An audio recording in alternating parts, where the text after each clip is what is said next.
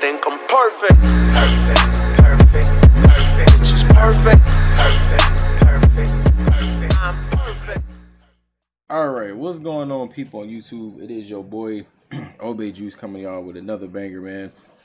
And if you haven't seen the video for this, I mean, this thing is pretty much a walking beast of a utility truck. And we managed to make this thing a 1300 horsepower truck. But still, you know, with it being so heavy, it lost in the last episode on the drag strip. So, I mean, you know, stuff like that was supposed to happen. But we never settle for less. Never. So, we have a Porsche, what is this? A Porsche 911 Carrera. It's a 4S. So basically, we have the DLC stuff, and I mean, it comes in handy for real, for real. So what we're gonna do is we're gonna take as much stuff as possible off, and since this is a Boxster motor, you know what I'm saying, it's gonna be a little different, just a little bit, but I won't cap you though. Here, so this is what we got. We got all of this to take apart. I know that's gonna seem like it's boring, but we're gonna get it. We're gonna get it done. We're gonna get this thing up out of here, and then while doing so, you know, have fun at it.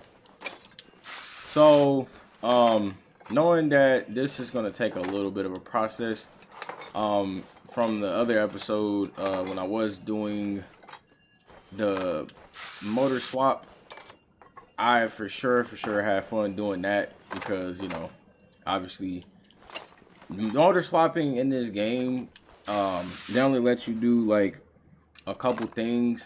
They don't let you go like full send it like how I'm doing it, and you know, it kind of sucks, yeah, because it's like you want to have as much fun as possible, but you know, the game just doesn't allow you to you know, expand your creativity. It's kind of messed up. But that's why if you play on PC, it's like, yeah, PC is the way to go, because you literally have so much, you know, possibilities that you can do. And I don't even have to put a Boxster motor in there. You know what I'm saying? I can do whatever. You know, I can go further than that. You know what I'm saying? So I don't even necessarily have to, you know what I'm saying? I'm just taking my time, bro. Taking my time with this thing. I forgot to take the outer tie rod off, take the inner one out. Then we go ahead and get the knuckle. Then we get all this out.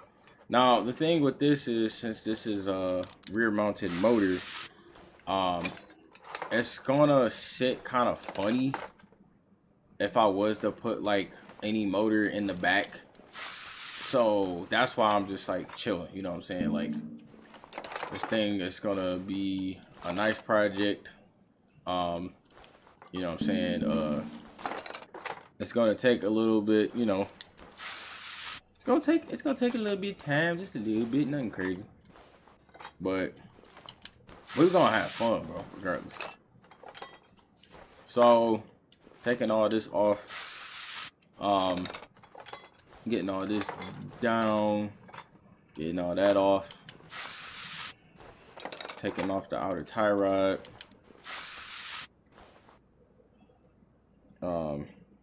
taking off the inner one, and then we gotta take the whole subframe, and we might as well take the front diff, take all that.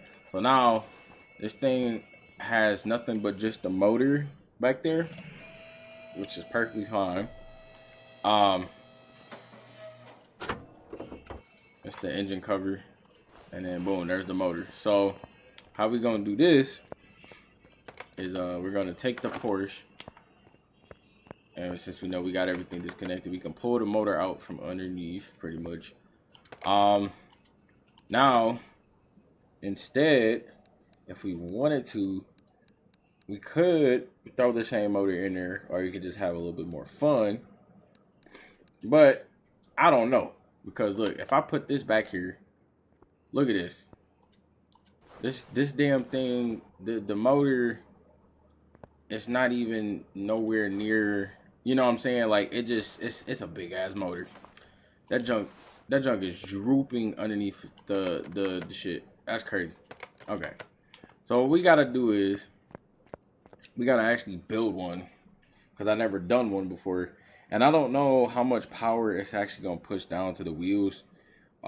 Just because of the fact that it is, you know, because the motor is small.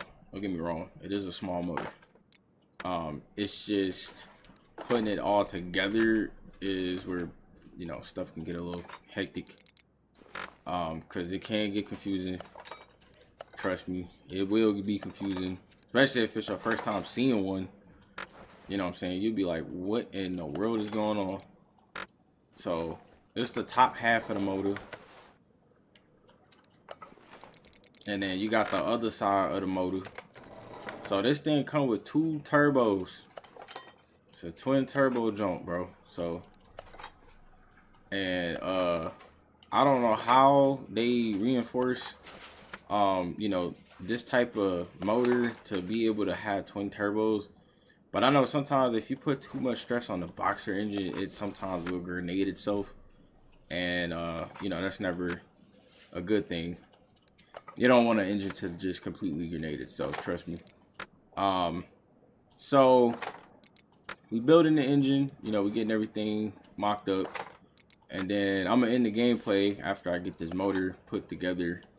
And put it in the car. So then we'll have this video done, and then I'm gonna come back with another banger. You already know. They don't just stop here. They don't never just stop. They keep on going. Putting these coils in. Then we got the other turbo. Boom. Now in here, I forgot you gotta put the camshaft bearings and stuff. Put all the rod caps. Since this side of the block, which is the top half of it, it is kind of weird. Like I said, this is a weird motor, being sideways, and you know, it's gonna be a little different. It's not gonna be like too terrible, but that's why this casing is open, because of that. I think it was, yes, one more back here. Okay, now I can put the oil pan on. Okay, so now I can rotate this the other way. Got the fuel rail sitting right there, and it's another one on that side, which is right there. And you had the big throttle body, oil filter, and you can put the flywheel on, put the clutch plate on, pressure plate on, the bearing, and the fuel filter. Now, that is pretty much the boxer motor put together from the flow up. Alright, now we're gonna go ahead and throw this in here. And yeah, we got this thing in there. And see how it's not like drooped all the way down. Like it's supposed to be just like that. So that's perfect. On the other hand, I don't know what the hell was going on with the other junk. I said, boy, that junk was crazy as hell. But yeah, so what we gonna do is we're gonna start the gameplay right here. We're gonna continue on after this. Right now, this car has nothing holding it, like at all. No subframe, no nothing. So we're gonna go ahead and, you know, do all that. Honestly, if I was to put this motor in with no subframe, cradle, or whatever, that shit would have dropped to the ground. But anyway, yeah, we're gonna go ahead and end the gameplay. So if you did enjoy the first part, you know what I'm saying, give your boy a thumbs up, subscribe if you're new, share the video, and I'll catch you on the next one. Peace. Go.